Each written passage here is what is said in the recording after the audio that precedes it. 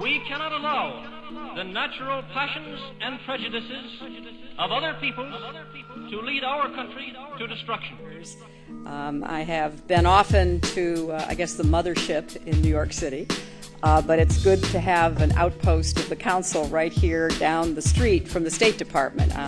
We get a lot of advice from the council, so this will mean I won't have as far to go to be told what we should be doing and how we should think about the future. An example is the array of technologies, often referred to collectively as geoengineering, that potentially could help reverse the warming effects of global climate change.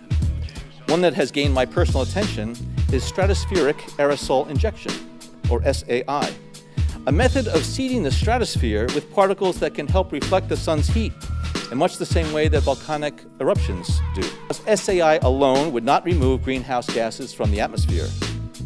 On the geopolitical side, the technology's potential to alter weather patterns and benefit certain regions of the world at the expense of other regions could trigger sharp opposition by some nations. Now, I could go on and on and on and on about the things that fascinate me, but rather than talk about them, I thought I'd stop here. Using the Crew Exploration Vehicle, we will undertake extended human missions to the moon. We've been there before. There's a lot more of space to explore and a lot more to learn when we do. We will then be ready to take the next steps of space exploration. Human missions to Mars. A journey to another planet, a manned mission to Mars. Now, last month we launched a new spacecraft as part of a re-energized space program that will send American astronauts to Mars. It marks an important step in returning American astronauts to the moon for the first time since 1972 for long-term exploration and use. This time, we will not only plant our flag and leave our footprint, we will establish a foundation for an eventual mission to Mars, and perhaps someday to many worlds beyond. They have used the war to add unlimited visions to a depth which was already the highest we have ever known. And they have used the war to justify the restriction of congressional power and the assumption of dictatorial procedures on the part of the president and his appointees. In the early 1900s, Lionel Walter Rothschild used his Freemason connections within the British government to convince the Crown to cede the British colony of Palestine over to the Rothschild family, so they might create the Freemason outpost, which today is known as the State of Israel. One of the families which intermarried with the Rothschilds was the Warburg family. Max Warburg, the Jewish king of Hamburg, self-proclaimed God of the Jews, owner of the bank Warburg, and Grand Orient Freemason, willingly chose to serve on the board of the Nazi Reichsbank under his Freemason boss, Hjalmar Schacht. Warburg floated loans for Hitler's Reich. Warburg profited from a close relationship with Hitler for many years, as the atrocities against common Jews piled up before his eyes. Max Warburg shared common traits with the Jewish Nazi collaborator George Soros. Soros happens to be a top donor for Hillary Clinton. Another Warburg who supported Hitler was Jewish Nazi scientist Otto Heinrich Warburg. Otto continued to work alongside the likes of Dr. Mengele and the Nazi professor Eugen Fischer at the Kaiser Wilhelm Institute throughout World War II. It is quite obvious that Masons like the Rothschilds and Warburgs used the majority of Jews as pawns, as they sought to create the Freemason outpost of Israel. The Rockefeller family was one of Hitler's biggest supporters, supplying him with tetraethyl lead for his aircraft through the Rockefeller-owned company, Standard Oil of New Jersey. In addition, the Rockefellers funded the Kaiser Wilhelm Institute of Anthropology, Human Heredity, and Eugenics, and provided scholarships to the likes of Dr. Mengele. In a seemingly bizarre twist of fate, the Rothschild Jews chose the Rockefeller Nazis out of billions of people on Earth as their closest allies. There is a high probability that a Freemason connection unites these two evil families. In 2012, Rothschild Capital Partners was invited to purchase a 37% stake in the private Rockefeller Wealth Advisory and Asset Management Group, a Rothschild-Rockefeller Freemason conspiracy.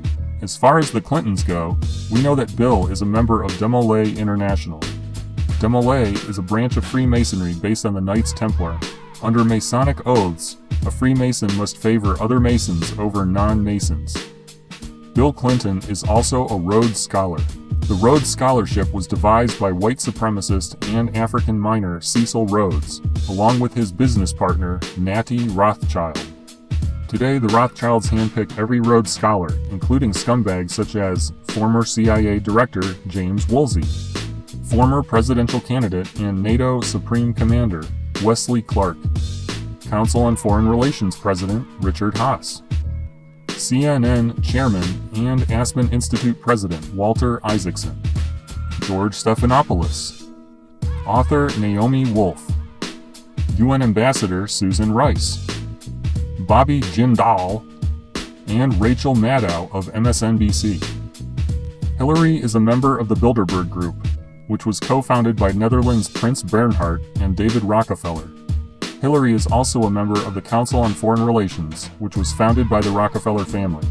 Bill attended Bilderberg in 1991 as he prepared to assume the role of the U.S. puppet president. Lady Rothschild was introduced to Sir Evelyn by a close Rothschild family friend, Henry Kissinger. Lady Rothschild served on Bill Clinton's National Information Infrastructure Advisory Council from 1993 to 1995. The Rothschilds have been some of the biggest fundraisers for the Clinton campaigns over the years. Lynn Forrester Rothschild is a member of Rockefeller's Council on Foreign Relations and Chatham House. She also works for Deutsche Bank and sits on the board of the John McCain Institute. Like Hillary, Trump also has connections to the Freemason cartel. First, let's take a look at Trump's VP, Mike Pence. Pence's voting record is in line with Rockefeller objectives. Pence was pro-NAFTA, CAFTA, and TPP. David Rockefeller was the man directly responsible for NAFTA and CAFTA through his work with the Council of the Americas. Pence also supports the Patriot Act. Like so many other crooked politicians, Pence was a member of Congress during the 9/11 false flag and did his part to sell the lie concerning Iraqi involvement. He then supported the war in Iraq. 9/11 war criminal Jeb Bush recently voiced his support for Pence, saying, "Pence is a good man. He will add value to the ticket." Next, you have Trump's deputy campaign manager, Michael Glassner. Glassner worked for the New York Port Authority and mysteriously quit right before the 9/11 false flag. Glassner was instrumental in helping Larry Pullet Silverstein obtain the lease on the World Trade Center complex. They planned, first, to prepare the United States for foreign war under the guise of American defense. Second, to involve us in the war, step by step, without our realization. Third, to create a series of incidents which would force us into the actual conflict. These plans were, of course, to be covered and assisted by the full power of their propaganda. Our theaters soon became filled with plays portraying the glory of war.